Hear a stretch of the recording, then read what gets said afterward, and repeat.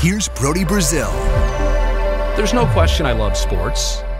I also love production, and I love aviation. In fact, I have 3 YouTube channels, one for each of those subjects. But those are all largely things that have consumed my professional life. Used to be a flight instructor, currently a broadcaster. And so as much as I do love my work and I enjoy those things, I rarely get to talk about some of the other things I enjoy and things that make me who I am. And I just wanted to sidestep from all the serious conversations here on social media lately, sports and otherwise, and I just wanted to kind of share some things I like. Maybe you can guess with the clip art here. Yeah, I went fancy with the clip art. What they are, and maybe you're just like me in some of these regards. And there are some other things here which I didn't include. Obviously, again, aviation and production are really not on there. Sports, well, bowling, nowhere to be seen necessarily, but we'll get into these one by one. And things that I, as a person, if I had to make a list, these would be the things I put down that I like. Camping. I recently took my son with my wife for the first time, and he went camping and he loved it. Camping is something that is great because it's just nice to get away. To get away from busyness. To get away from technology, honestly, sometimes. To get away and change scenery to something that looks so different than most of us are accustomed to. Cars, freeway noise, airplanes, helicopters, lawnmowers, leaf blowers. It's quiet out there. It's like that quiet. It's great to get away, and you don't realize how much you needed to get away until you actually do. I also love camping because it makes you not pack everything. It makes you practice minimalism. You don't want to bring everything that you own. You want to try and get by and live life on the bare essentials. And that is so fun because, again, most of us have everything we need and more all the time at our disposal. In fact, most of us probably have too much at our disposal. I love just getting really simple with things. And camping, as much as it's isolated and you're getting away from most people and likely your job and other things that are stressors, it can still be social.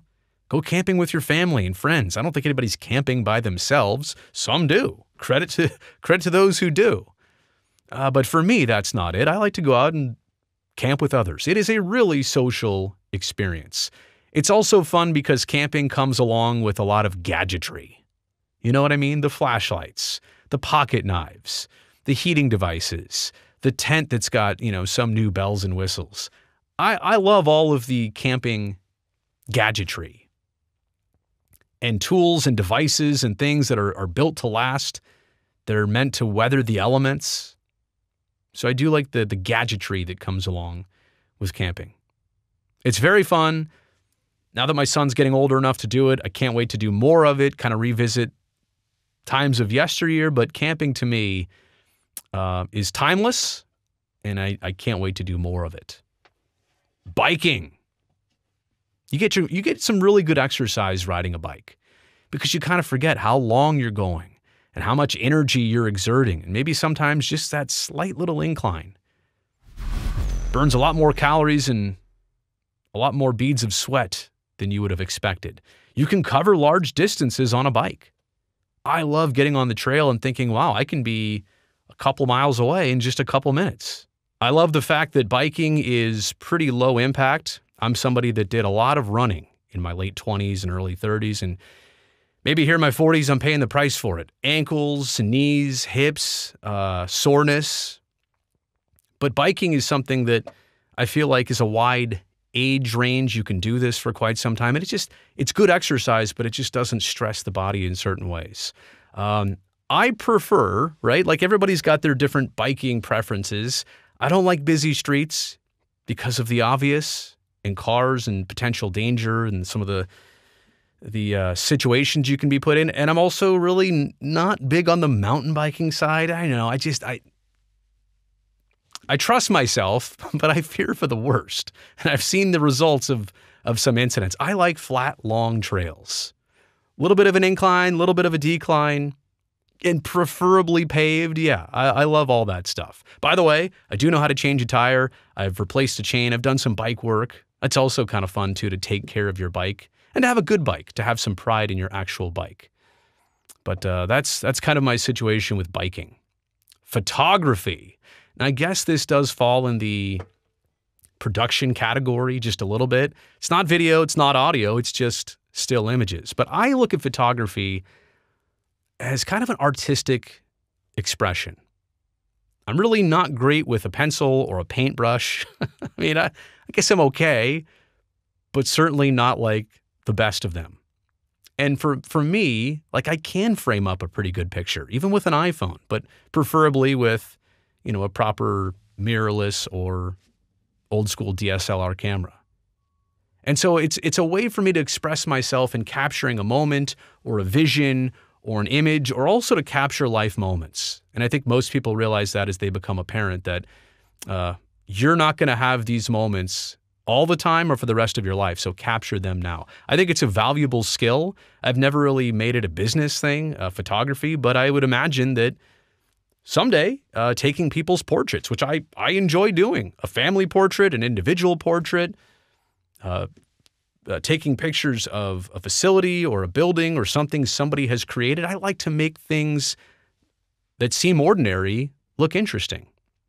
And I also have a lot of fun with the editing process. I do realize that some people, they don't want to touch up their photos, and I'm kind of that way too. I want to take the best possible photo from the start and then try and edit it to be perfect. But I know some people out there, they don't want to touch the Photoshop or the Adobe Lightroom. That's not what they're here for. They just want to try and take the picture. In fact, some people still do it on film because of that challenge. I get a kick out of trying to take the absolute best picture and then trying to make it perfect with post-production. Let's go bowling. Bowling for me is a childhood memory. My parents were in leagues and bowled a lot. Then I got into it at an early age. Did it a little bit in high school as a PE class, if you can believe it. Castro Valley High School. You walk right down the road a couple blocks away and you go to Castro Village Bowl. And there you are. So it was a fond childhood memory. It's something that's easy enough to get into, but it's kind of like golf. It's so difficult if you want to actually be good at it. And you want to be consistently good at bowling. And that's kind of where I'm at. I don't do it enough to be 100% consistent. I can predict usually how well I'm going to bowl and how my score is going to be, but I'm not at the easy part because I'm already into it, but I'm at the difficult part because to get better, I need to put even more time into it and more attention towards it. Bowling is great because it's good for all ages. Your kids can bowl, your parents can bowl, your grandparents can bowl. It's also a good indoor option for the hottest days of summer and the coldest days of winter. There's just some weird comfort of a bowling alley, like the sensory, the perception you get there, the smells, the sounds, the lighting. It feels like a comfort place. I don't know why. Maybe because those smells and sights and sounds just haven't changed in so many decades. I think we're at the last one here of 5, and it's woodworking. I love woodworking, and I didn't really get into it until about, 7, 8 years ago. Got a house with a garage, and you know what that means. Saws, tools, sanders, routers, you name it. And I think woodworking is a lot for me of tinkering. And tinkering is calming, right? I got to fit this piece in there. How do I do it? In fact, you know what? Here's a crazy one for you. This actual rack mount unit right here with the audio devices, I made that out of wood. Like I custom built this to the proper size. That was a project. And I think it's great because you can build stuff with woodworking. You can also have the ability to fix things a lot of times. Not to throw anybody under the bus, but somebody at our house decided to flip over a chair. And the top of it broke off. And it was a difficult fix. But I had the right tools. I had the right way in mind of how to fix this. Quite honestly, I built that chair back. You can't even tell where it broke, how it broke. And it's better suited now than it ever was, stronger now than it ever was. So I love the fact that if something breaks and it's wood, you have the ability to fix it. Woodworking is relatively easy to understand. I mean, I think you can get good at it and know all the tricks that the beginner doesn't. And some people know the woods better than others and the grains better than others. But just to get started, like, it's wood. There's not a lot to it, right? It's an easy in to woodworking. But I would also say it's always a challenge because you want to get things right. For me, I'm trying to get them perfect. I'm trying to make something for somebody or make something for the house, and I take pride in it. And if you take pride in it, it's always going to be a challenge. So woodworking for me in the last 6, 7, 8 years, it's been a lot of fun. So there you go. There are just some other things that I like. Maybe I've talked about these before, maybe I haven't, but I just wanted to have some time here and do a different video. Believe it or not, this one was for me to just cleanse the palate with some other things that I enjoy in life. You made it here to the end of this video, this very different video. Thumbs up down below. Really appreciate that. Also, don't forget to subscribe to the channel so I can definitely see you back here next time.